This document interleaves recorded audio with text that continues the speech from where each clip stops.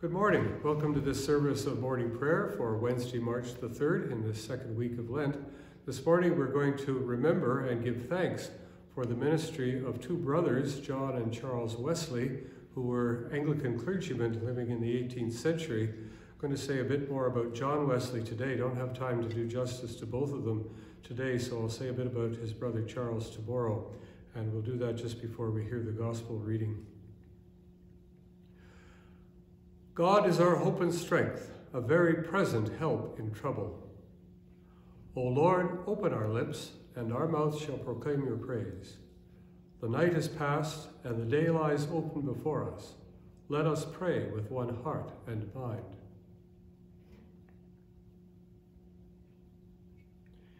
As we rejoice in the gift of this new day, so may the light of your presence, O Lord, set our hearts on fire with love for you, now and forever. Amen. Our psalm this morning is Psalm 13.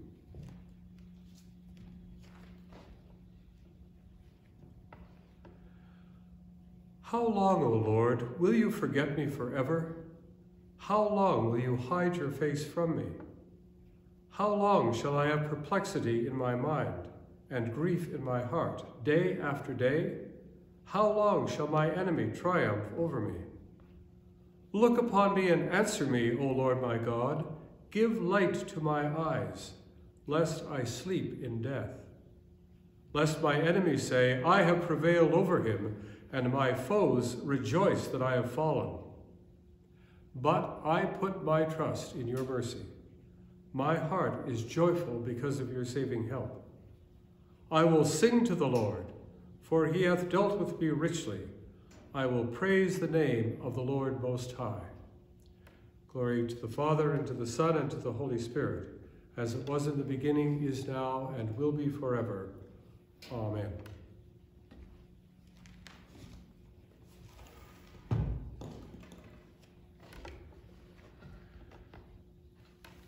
The English priest and evangelist John Wesley attended Oxford University at the early years of the 18th century, preparing for what he thought would be a regular role as a parish priest. But during his time there, he and some of his colleagues became very concerned that they lead a Christian life, not simply study about the Christian church and faith, but learn how to lead a life which was that which Christ would have them lead. And they formed a kind of a society, and they said they were going to form a kind of Methodism. This is what they called almost like a rule of life that they made for themselves.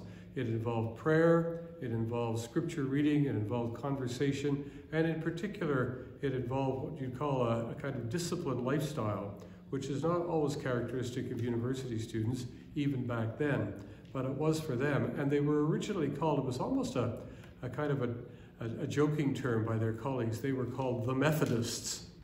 But Wesley, when he graduated, took some of those principles into his ministry.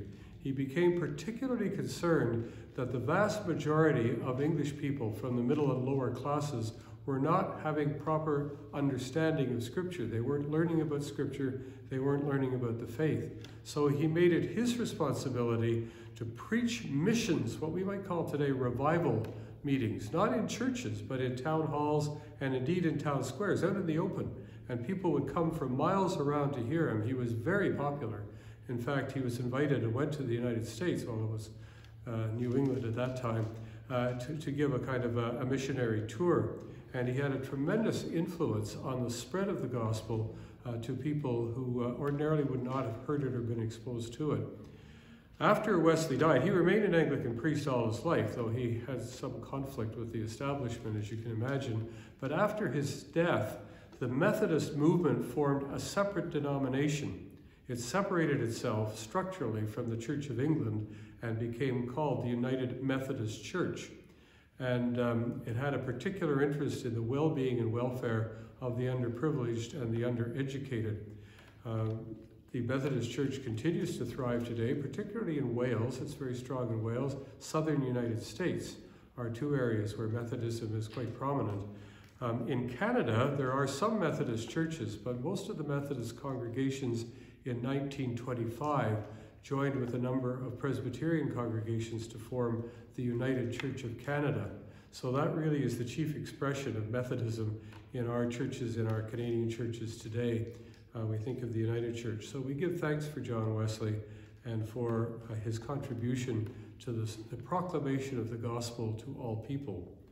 And in recognition of this, our gospel reading this morning has to do with one of the people who would have been the marginalized and the undereducated, but who nonetheless understands the value of her faith and the value of the work of the church. This comes to us from the 12th chapter of the Gospel according to St. Mark, and we begin at the 41st verse. Jesus sat down opposite the treasury and watched the crowd putting money into the treasury. Many rich people put in large sums. A poor widow came and put in 2 small copper coins, which are worth a penny. Then Jesus called his disciples and said to them, "Truly I tell you, that poor widow has put in from her resources all that she had. She has put in more than those who are contributing to the treasury. For all of them have contributed out of their abundance, but she out of her poverty has put in everything that she had, all that she had to live on." Hear what the Spirit is saying to the church. Thanks be to God. Let us pray. Almighty and everlasting God, you hate nothing that you have made, and you forgive the sins of all them that are penitent. Create and make in us new and contrite hearts, that we, worthily lamenting our sins and acknowledging our wretchedness, may obtain from you, the God of all mercy, perfect remission and forgiveness, through Jesus Christ our Lord. Amen. Almighty and everlasting God, we thank you that you have brought us safely to the beginning of this day. Keep us from falling into sin or running into danger. Order us in all our doings and guide us in all our ways, that we may do what is righteous in your sight. Through Jesus Christ our Lord. Amen. Keep us, good Lord, under the shadow of your wings in this time of uncertainty and distress. Sustain and support the anxious and fearful, and lift up all who are brought low, that we may rejoice in your comfort, knowing that nothing can separate us from your love in Christ Jesus our Lord. Amen. Now, as our Savior Christ has taught us, let us pray. Our Father, who art in heaven, hallowed be thy name. Thy kingdom come, thy will be done on earth as it is in heaven. Give us this day our daily bread, and forgive us our trespasses, as we forgive those who trespass against us. And lead us not into temptation, but deliver us from evil. For thine is the kingdom, the power, and the glory, forever and ever. Amen. May the grace of our Lord Jesus Christ and the love of God and the fellowship of the Holy Spirit be with us now and always. Amen.